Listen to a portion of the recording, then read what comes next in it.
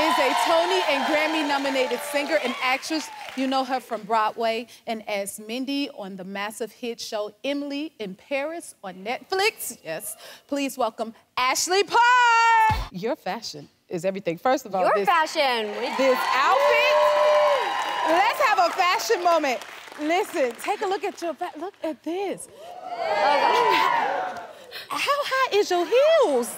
Yeah, those, I mean, what's funny, especially doing fashion in Europe, you have to get really used to different terrains, right? So that's like the steps of Rome. So I got really good at like sidestepping down cobblestones. Yes. In Paris, there's a lot of like bloopers from Emily in Paris of me just falling. I've gotten really good at falling in heels. What does that mean? Like when you feel yourself about to fall, because I have very weak ankles, as I'd never sprained or broken anything before this. Oh. Because I got really good at falling. But in that instance, I sprained this at the Beyonce concert in Dubai. I know, she's your...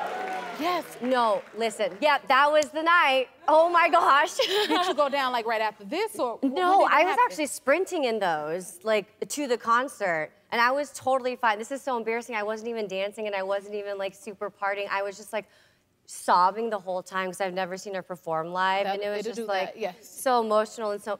Oh. Yeah, this is just sobbing. That's me. Oh my God. But I was just walking to the bathroom afterwards, and I think I was just like in a stupor a little bit. And then I think my friend was holding my hand and let go. And it's a new hotel, so like the pathways, you can kind of fall off of it. And my ankle strap, the strap was a little bit loose, so I fell. But I didn't realize I'd sprained my ankle because I was so embarrassed that I'd fell into bushes. You fell into the bushes? Yeah, I was like, I'm fine, it's okay, because I had bushes all, the dress is so short, so I had all these scratches. I was like, I'm good, and then I got back to my seat, and I was like, oh, that's real. It was like the size of my thigh, and I was like, I feel like that's not great, but, so then I was in a wheelchair and crutches for a bit, but. It did not stop you, because you went to Paris Fashion Week with crutches. Yeah. This is amazing. Oh, don't fall again. That's what, oh my gosh, you guys really have it all. Yeah, I was like, I got a little overly confident. I was like, oh, it's fine. And then the day after that, it was pretty bad. So then I was like, I really have to take care of myself. We have to take care of our bodies. Yes, we do. We only have one. But I had great friends and people helping me wheelchair myself around. It's a wonder you didn't blink out the crutches like you did your braids. Well, that's what, after that, actually, a lot of people were like, oh, you should do like mobility aids with like different, so this is my stylist, Erin Walsh, and her assistant, Annie Easton. They bedazzled this for me, and so I wore it to the SAG Awards, and I was like, well, it goes with the outfit today, and it does, I think it works. The scary thing is, like, not that this is a session on physical therapy, but like just rolling it again, and so I'm gonna, oh, there it is, yeah. I love that. Yeah. Super fun. And you're a performer, so what's some of your warm-up exercises that you do?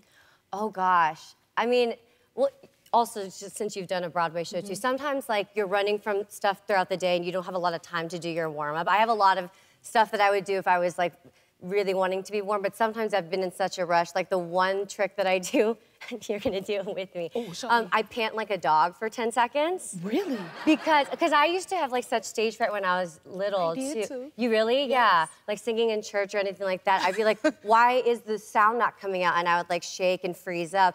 And that's because the oxygen isn't getting to like your whole body and you're not taking deep breaths. Okay. So if you pant like a dog for 10 seconds, ready?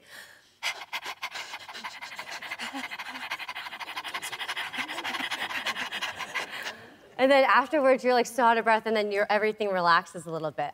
There's no world in which I should be giving you a tip. Okay. I mean, it's good for nerves. Yeah, so that's just one trick that I do. Your new show, Beef. Tell everyone who you play. I play Naomi that we just saw in this. The show is like the first of its kind. It's a dark comedy.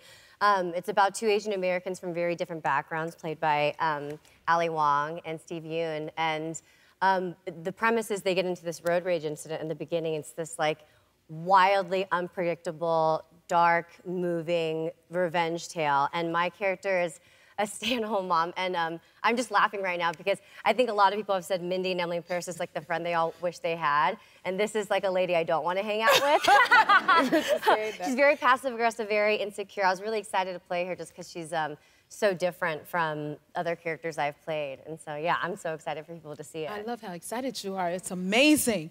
And you almost played, yes, give that a hint. You almost played someone else. Yes.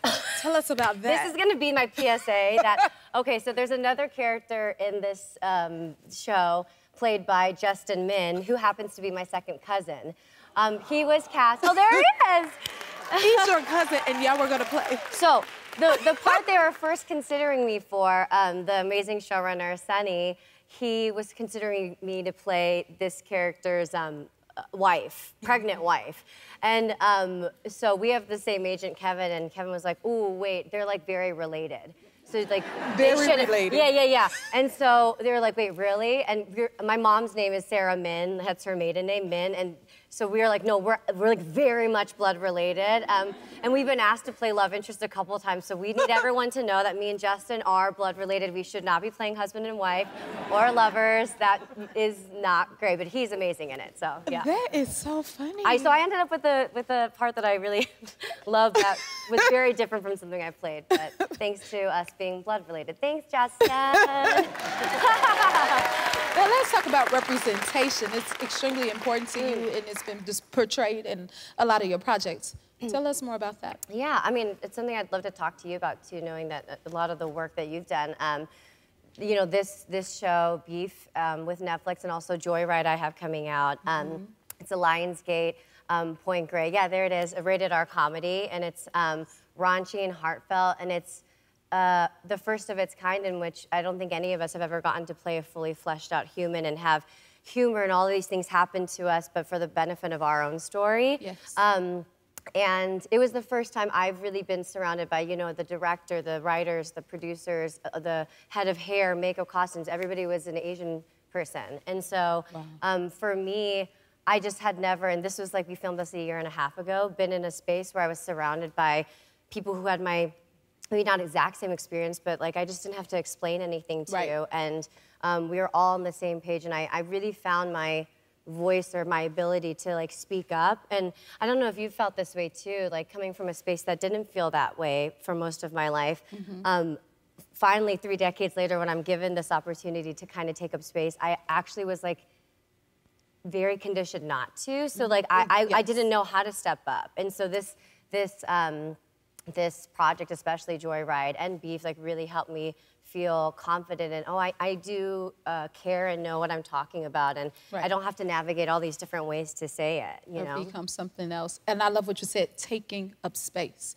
That's extremely important. But that's what I find very inspiring about you is like you're a performer, singer, actress, and now you're a producer, you're a boss, and like you get to take that, you know, we talked about our mutual friend Jason Veazey, who's in Only Murders on the Building, and was in the show that you produced as well. Yeah, Strange Loop. And he was just saying that just to have a producer like you who is always thinking about the actors and doing all sorts of things like just to be helpful to an actor who's doing a show 8 times a week was really meaningful to him, so you should know that. Oh, I'm so happy to hear that's important.